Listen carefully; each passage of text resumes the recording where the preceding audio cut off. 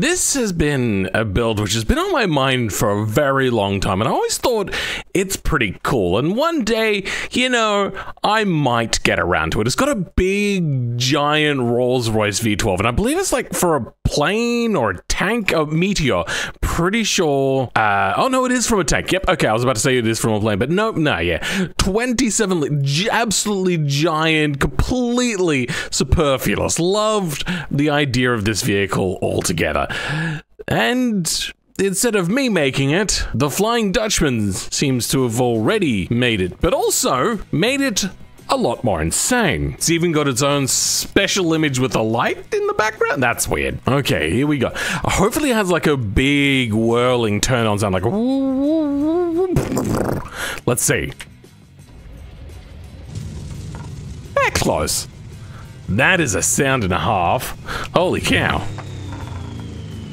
Oh, that's pretty epic. So, what they have done here, let's get rid of this hood for now. That hood's a bit much. There we go. So, this is meant to be the Gavril engine, the T-Series, they said, and then cocked over to be a V12, and then modified to run on petrol, stuff like that. Not so simple in real life to actually do, but my god, this thing is huge. Is that actually the valve cover? I don't remember it looking like that. Anyway, we got the parts coming around here. It's twin turbo, goes through this, then not quite how you'd run a turbo pipe out of that, but you know, it's fine. Whatever, bro. As long as it looks fine. I also feel that intercooler is not big enough. I feel that thing would need to be giant to run a vehicle like this. Yeah, that's also not the normal sort of intake manifold. This is the one, I believe, off of the the Brockwell Bastion, that's the name of it. God, I suck at names. So, yeah, that's pretty wild looking. That almost looks like the back of the engine. So that would mean that this is probably the front of the engine. It's a bit hard to tell. But yeah, so they basically have done exactly what I did to make the V12 for mine. Oh, bro, alright. Oh, boy. Running on petrol, you think that they might go with like some forged internals so then they can get the red line to go up a little bit more? But I suppose we're stuck with it. Oh, that sound, the turbos are so loud. Ugh. Come on, turn. How does this thing not just oversteer the instant you put your foot down on the throttle? I feel that, yeah, so we've got sports tires or like regular sort of tires on the front and then complete slicks on the rear. So I mean, I suppose that's actually a legit way of doing it, and it actually handles in a passable fashion, aside from the fact that the it's still wibbly wobbly like you'd expect most American vehicles to be. Okay, let's try ripping on the handbrake. The handbrake does next to nothing. I feel that this thing, oh god, this thing needs a brake upgrade. I also feel that the exhaust probably could have gone through the hood a little bit easier than what it did out the sides like it has, but still, any sort of like custom exhaust expulsion, rather cool. This thing handles so weirdly with mismatched tires. I mean, it handles, which is good. It's not something I would do. I would probably go with like drag pizza cutters on the front. This front bumper, honestly, you need to go. There we go, now you're gone, right? Yep. No, you're not gone. Great. I wonder if this vehicle has an all-wheel drive version. Oh, it really does not brake very well. How much does this weigh? Let's have a look.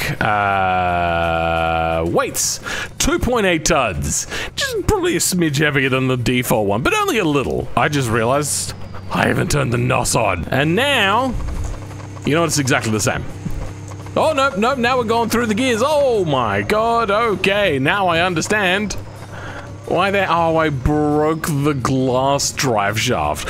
What's with BeamNG and drive shafts that shatter so easily? You know what? I've never broken a drive shaft, so I don't actually know how weak they really are. Though I do know that my Toyota... God, again? That was a slight tap on the side. Come on, bro. I do know that the half shafts on my Toyota 86 are fairly weak. Yeah, this thing wibble and wobbles so goddamn much. I want to drift it. It just doesn't have the front end traction.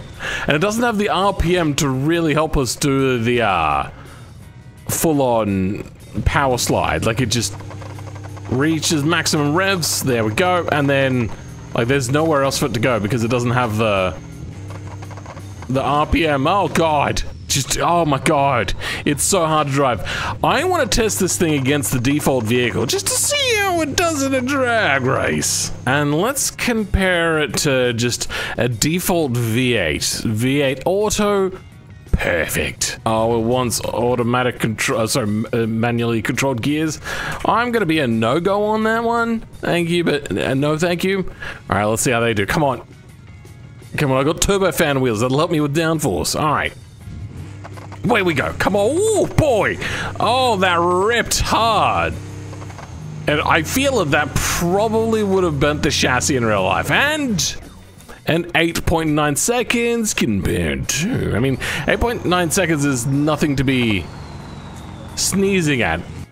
There we go. They finished. I can't actually see because it's kind of cropped off there. I think that's like 16? Probably not 30 seconds, right? And let's try that again.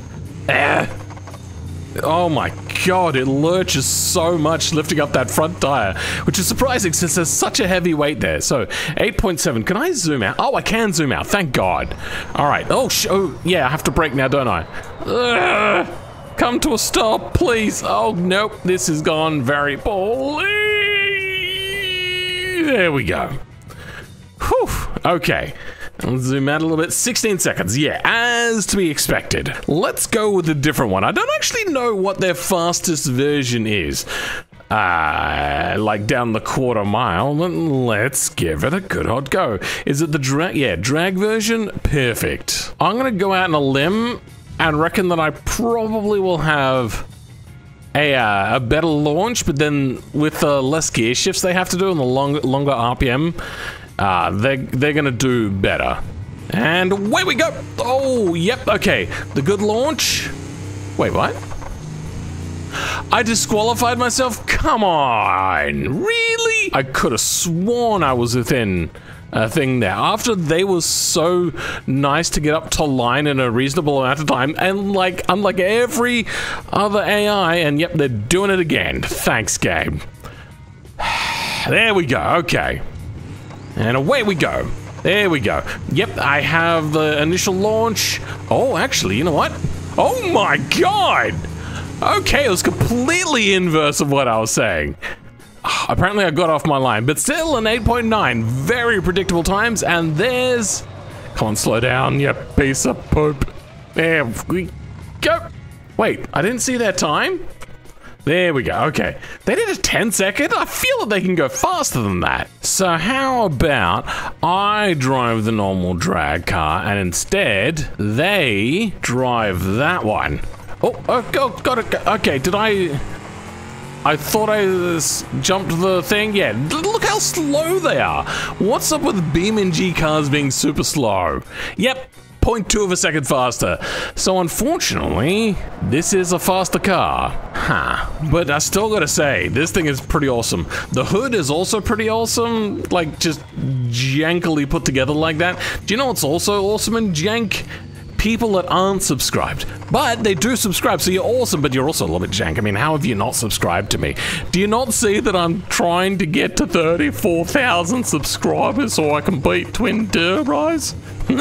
Anyway, this has been pretty darn fun. Much like my channel members, those are the funnest people, especially the Rogue-Tick the Crown Priest, who is a top-tier fun member.